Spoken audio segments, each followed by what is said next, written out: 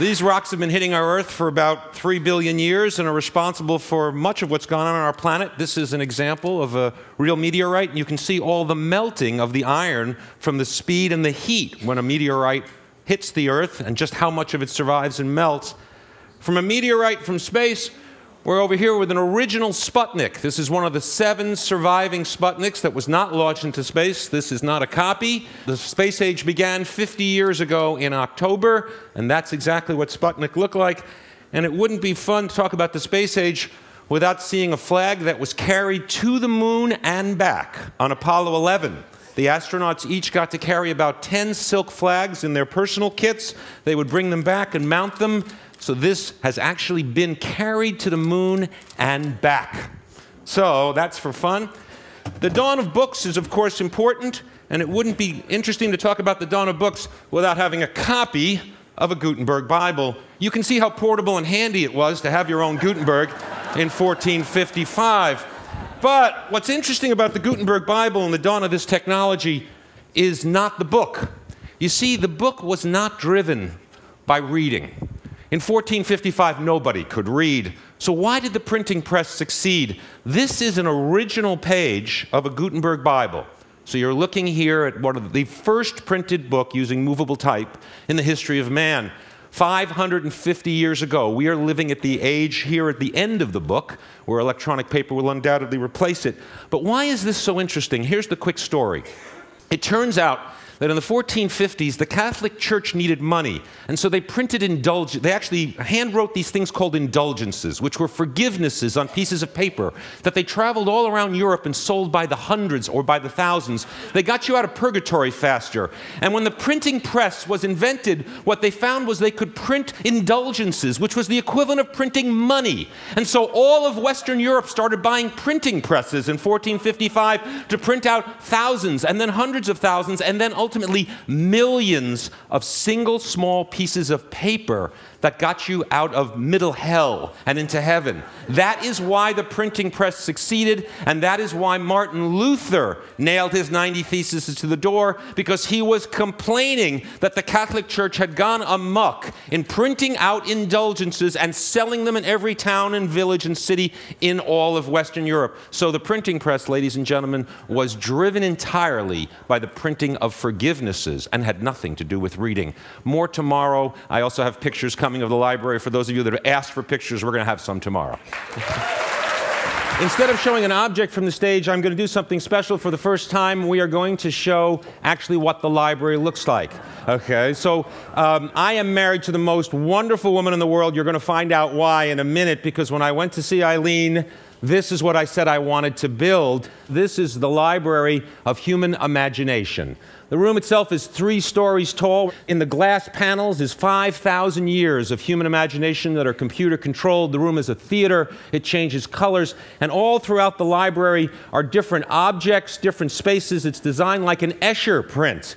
Here is some of the lower level of the library where the exhibits constantly change. You can walk through, you can touch, you can see exactly how many of these types of items would fit in a room. There's my very own Saturn V. Everybody should have one.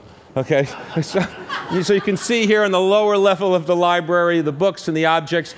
In the glass panels, all along is sort of the history of imagination. There is a glass bridge that you walk across that's suspended in space, so it's a leap of imagination. So how do we create? And part of the question that I've answered is we create by surrounding ourselves with stimuli, with human achievement, with history, with the things that drive us and make us human. The passionate discovery, the bones of dinosaurs long gone, the maps of space that we've experienced, and ultimately the hallways that stimulate our mind and our imagination.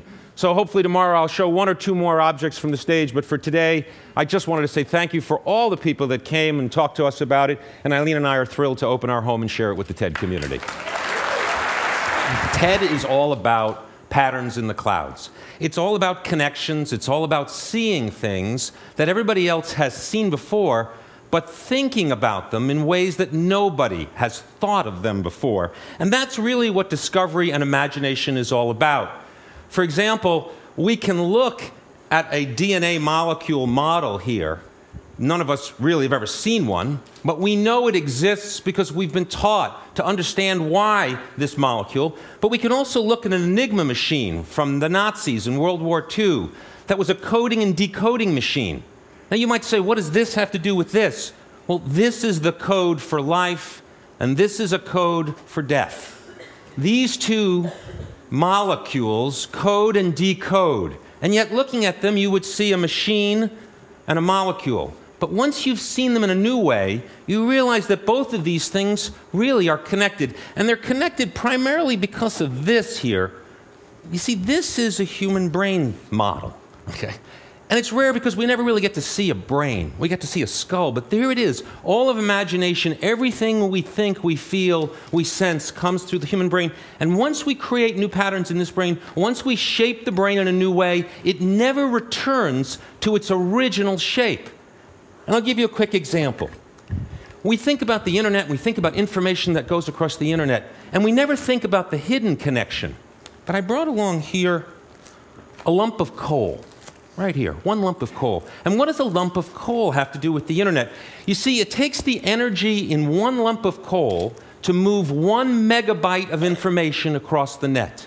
So every time you download a file, each megabyte is a lump of coal. What that means is a 200 megabyte file looks like this, ladies and gentlemen, okay?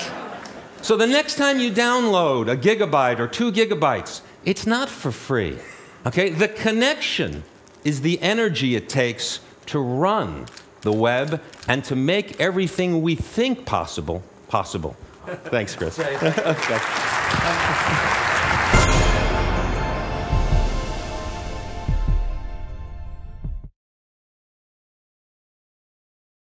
Some may call it an obsession.